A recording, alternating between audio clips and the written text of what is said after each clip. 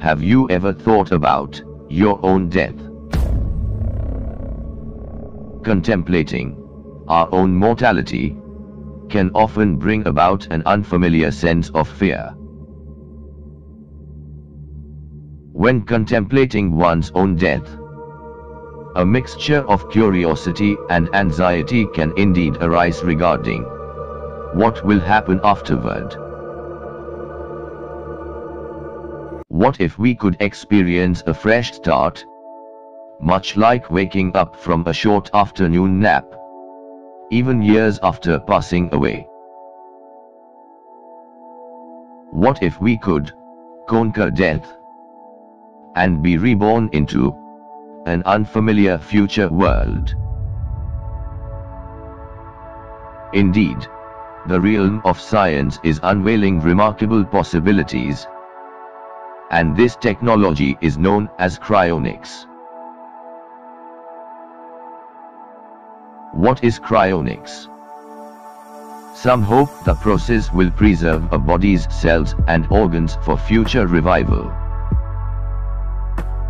Cryopreservation is the process by which any living cells, tissues, organs or entire bodies are protected from decay by storing them at extremely low temperatures.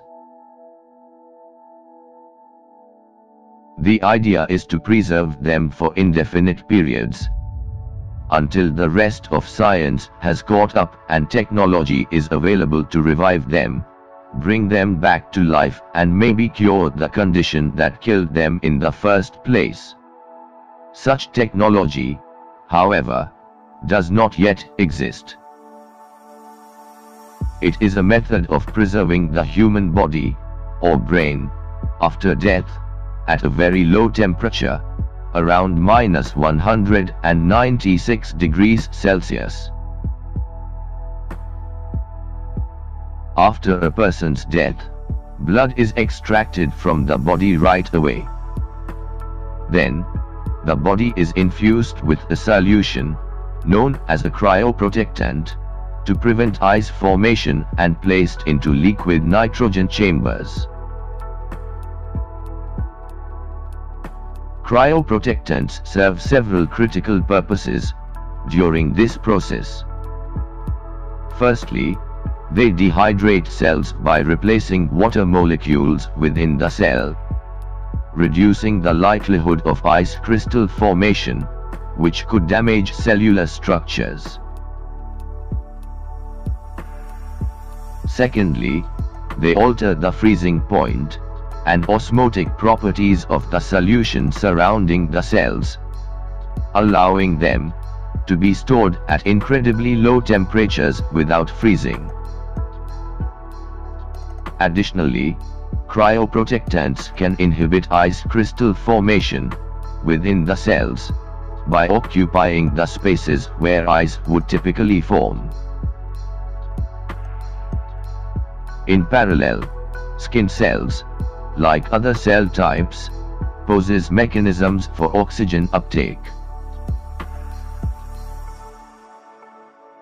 Oxygen is essential for various cellular processes, including those related to metabolism and energy production, and these mechanisms ensure that cells maintain access to oxygen even during cryopreservation.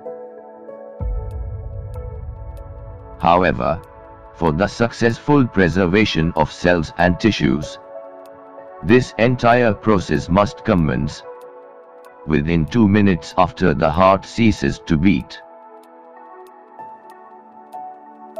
This protective procedure is undertaken with the expectation that future advancements in medical technology will have the capability to restore those individuals in the cryogenic chambers to full health.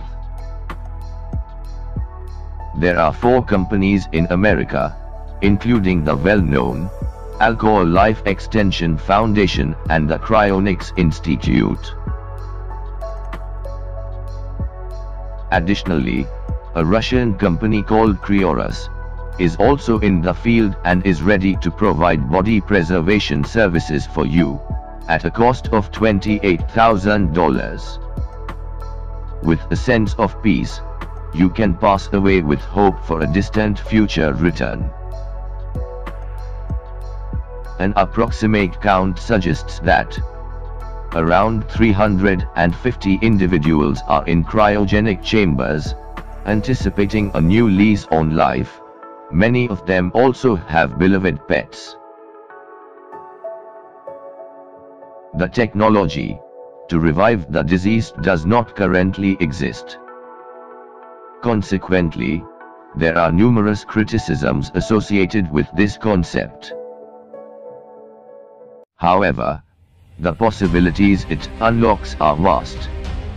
Cryonics charts a course for space travel to stars and galaxies, reminiscent of those seen in science fiction films. It also offers the potential to facilitate organ donation and aid in the preservation of endangered species.